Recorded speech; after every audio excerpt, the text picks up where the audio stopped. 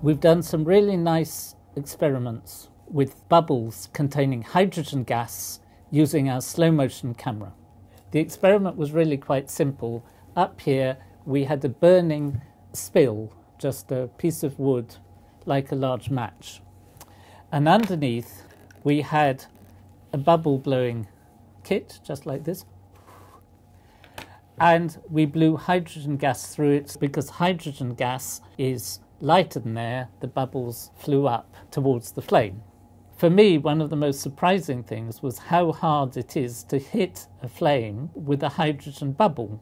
Most of our bubbles missed, and they floated up reasonably slowly. And you have to remember that a small bubble has a higher pressure of gas inside it than a big bubble. So if you have a big bubble, the pressure is pretty low, almost the same as atmospheric pressure. But what this means is that if you burst the bubble, the gas isn't under pressure and doesn't expand very rapidly.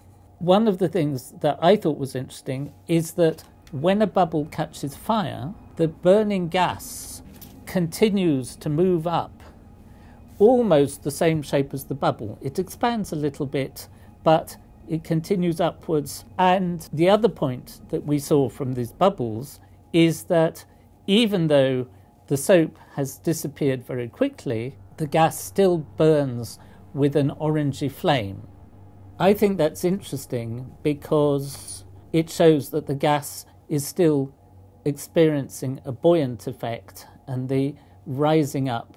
And the fact that it suddenly goes to a very high temperature does not really seem to change the rate at which it goes up. Look, this one's quite fun. It's double, just like a hydrogen molecule. I was expecting that this would burst twice as much as a single bubble, but you see, it's more or less the same. So you can't always predict what's going to happen. So it was quite an anticlimax, but it's quite nice to burn a hydrogen molecule containing hydrogen. We've done several videos about burning of hydrogen balloons and whether it's the rubber that causes the colour or it is the gas. So just watch this bubble because it comes up and hits the spill where it's not burning and the bubble bursts. So you have hydrogen gas which is completely free and it goes up into the flame and it burns with the same orange colour. So we have a really nice example which shows that hydrogen gas, when it's not contained anything, will still burn with an orange colour. And almost certainly this is because the hydrogen and the oxygen are not properly mixed. So we were completely wrong that the rubber could possibly have caused the orange colour. And it's always good to be wrong. It shows that you're learning something.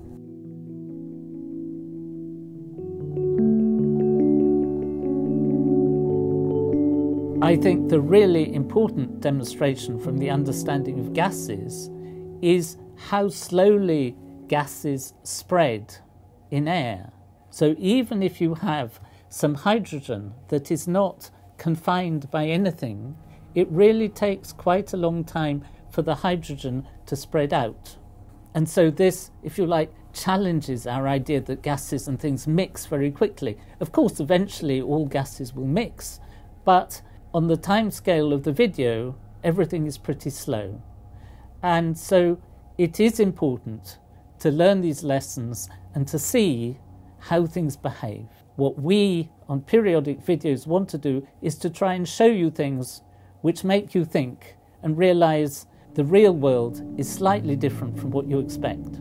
I've really enjoyed watching this footage, and I'm sure I've missed some quite interesting things. So I'd really like all of you to watch these videos and see if you can notice some extra effects, some other lessons that we can get out of them, and tell us about them in the comments. If it's something interesting, we'll try and make another video.